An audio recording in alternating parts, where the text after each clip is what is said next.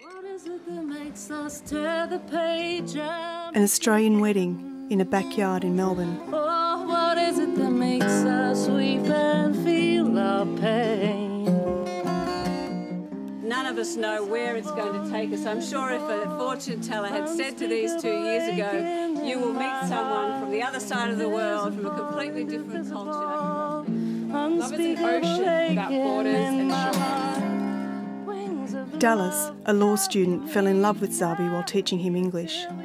We joined Julian and Kate for this very special celebration. It was such a happy day.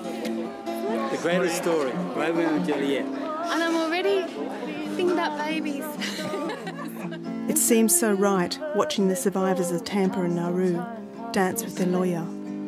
All united by our love for two people, one Australian, one Afghan.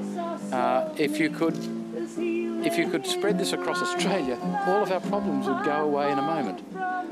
It has been the happiest day in my life today, and I won't remember this day ever. من آرازات دارم که یک عضو شما مردم باشم. تشکر بسیار زیاد. I love that line that love is an ocean, and many people are washed up on its shores. I think that's a very fine sentiment.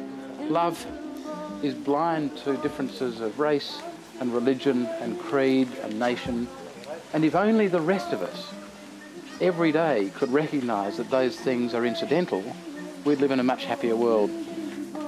Like Zabi, those who've come to our shores have built friendships, married, inspired theatre and music, shaped this country.